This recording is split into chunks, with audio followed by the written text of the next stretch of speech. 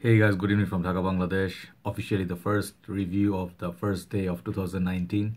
I did one last night during the midnight when the year was changing, shifting to 2019 to 2000, from 2018. But the year, I don't know how it started for you, but it didn't start for me so well. Kind of fell sick, yes, typical. The kind of like feverish and kind of like not feeling all that well, so I was like snoozing whole day. So I thought I woke up feeling a little bit better, I'll go out in a short while for tea and stuff, dinner.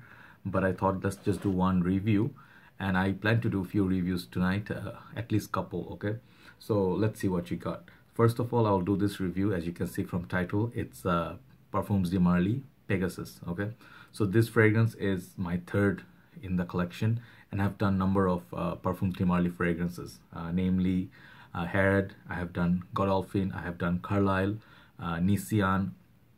I think I also tested Vajan, Habdan.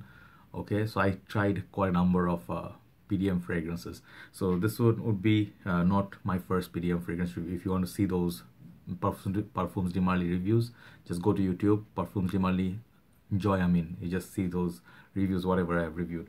So let's see the presentation, and let's tell you how it smells and who is it for, what time to wear it. Parfums de Marly, they come with this two kind of presentations. This one is that paper boxes. They also have that hard casing, the boxes that is part of the Arabian collection, and they are specially known for their horses. You'll see their logo is always horses. Okay, and the name is here, Parfums de Marly Paris, the house name. Fragrance name is here, Pegasus in silver. It's a two-tone kind of a box. Okay, and it says Royal Essence, and these are 125 ml. They come in, and EDT. Up there you're gonna find their logo. This is niche house, so very the presentation is very top notch. Okay, you find some find some stories at the back. I don't have any plan to read them. At the bottom they're gonna have some more information, and these are made in France. Okay, and yeah, these cost you around Bangladesh. These fragrance will cost you between 135 all the way to 170 US dollars, depending on what you're buying. They also give you these leaflets and cards inside the box. Very nice touch. I don't read them again. And the bottle, just like those other bottles, but this one is kind of like a silver. I really like this. It's like a silver surfer kind of a dude. Very heavy bottle as usual. The cap is like this, very heavy cap. And if you take out the cap and bottle almost weighs the same. This one is one heavy solid metal, just like any other Parfums de Marly caps. You can use this as a weapon, but do not. There's a batch code bit at the bottom, and it's kind of like a fingerprint magnet, but you have to keep wiping it, just like every other Parfums de Marly bottles. So this fragrance, let me tell you first of all how I know this. I reviewed long time ago Armaf Craze, which is now very difficult to find in market, and I really liked it. It was different. I did not understand the concept of this fragrance at first when I sniffed it. I was like, what am I getting? It's not typical sweet fragrance, it's not typical citrusy fragrance, it's different, you know. It doesn't have so much playfulness, and it took time, you know, for it to grow on me to understand it. Then I saw some reviews and people said, compared it to Pegasus.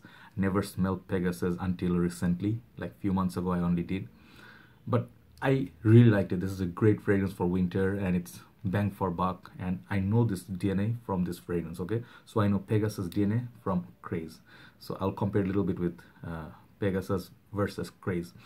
So what I really felt was, this was in my review, I said, as far as I remember, I said this is a cold weather kind of fragrance, kind of gloomy, and it's not so playful, but it has this bitter almond vibe.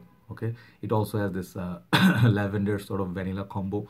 It's kind of like a powdery thick kind of fragrance, and it's not for everybody. It's acquired taste. Okay, that is what Armaf Craze is for, but that one got a lot of love in community. So now let's try this fragrance and talk about it. All right, how different it is, because it definitely has price difference by a mile. Okay, let's spray this. These sprayers are really monstrous, and I really love these sprayers. Okay, let's check this. Okay, great spray. So this fragrance, first of all, performance. Great performer, great performer. It beats Armaf one by far. Arma Fun lasts on you like 4 or 5 hours. This is gonna push almost double the time. But projection is not like something to brag about. I wouldn't say this is a beast mode projector.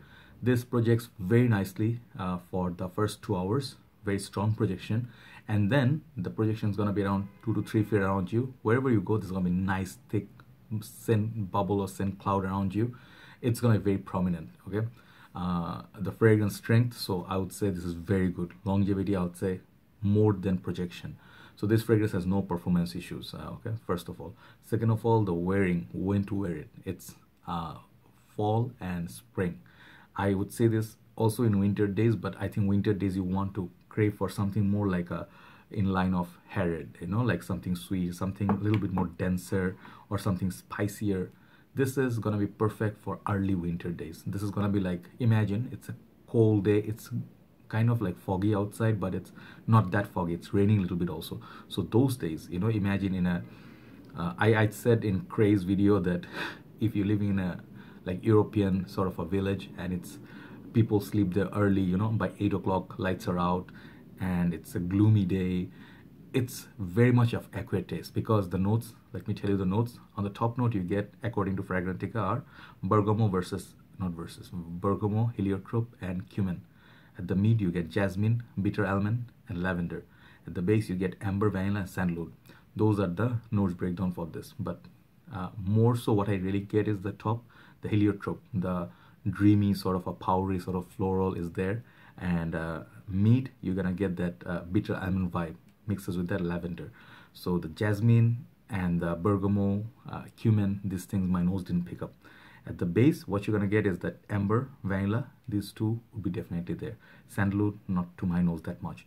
So this fragrance tastes pretty much like a kind of like a freshie for winter. That's what I feel. It's kind of weird in that way. I know the heliotrope is not a fresh note, but lavender also is not a fresh note, but somehow it's clean. It's like yeah, okay, I'm getting the cumin now. So it's kind of like kind of spicy, sort of that heliotrope is there, and then the lavender, and then the amber vanilla. So basically you get the idea. It's kind of like a powdery scent which smells fresh. Okay, so you wear this, how many sprays? I would say go 1 on your neck and 2 on your each arm. Good to go. If you have 1 on your shirt and 2 on each arm, that also works. Okay, this is strong. This one will definitely get you noticed when you go through like a crowd or you go past people definitely notice you. Where to wear it? I think you can wear it for work. You know, if it's like a little bit cold, you can wear it like, let's say you wore jacket with your shirt but didn't wear a tie. It's kind of like a semi-formal kind of fragrance, not too casual. Okay, age, I think this is a little bit of mature side. It's I would suggest it's 25 and up. Okay, that's the kind of crowd I would see. You've already gone past the university, you can definitely appreciate it. And if you like this DNA but you cannot afford it, you can easily hop on to Arm of Craze, because on the dry down this fragrance smell almost 80% to 85% similar. So why would you spend so much more money on this one? Refinement. Okay, you get that refinement in this, and the longevity overall is better than Arm of Craze. But here is the thing, respect to Armaf for producing a fragrance which is high class. Not all Armaf clones are excellent. This one is very I would say very excellent. Very excellent, yeah. And this is excellent because they actually captured the essence of this one almost on a dry down. The opening is also different in Pegasus. It's much more smoother, much more posh. That heliotrope opening is just great. Okay, so this fragrance, I would suggest try before you buy. Do not blind buy this. This is a try. It's a different kind of fragrance. You'll not have a lot of fragrance in your collection that smells like this. Okay, so overall longevity, I'll give this like 9 out of 10. Projection, I'll give it 8. Okay, versatility, 5. I would not wear this in the hot summers day when it's like really pumping. The sun is like really making you sweat and melt. This one won't be a perfect companion. So wear this as long as the cold weather stays. Daytime, nighttime, I think it's a good fragrance to wear during day/evening time. A great fragrance. Okay, and winter, like early winter days. Overall, this fragrance, despite everything, the creativity, originality, this fragrance, people call it nowadays Parfums de Marly as a clone house. I don't see it like that. It's perhaps they are inspired by many fragrances, but this fragrance actually is pretty darn awesome. right? So overall, this fragrance, I'll give it 9 out of 10, considering everything, creativity, the presentation, how long it lasts, all these things matter, right? But this is acquired taste. This is not for everybody. That bitter almond vibe, it's something that you actually, get used to, right? So check out, sorry, Pegasus. The smell actually bothering my system. The Pegasus, right? This is a great fragrance, very beautiful fragrance for fall and spring. Okay, that's my review for Pegasus.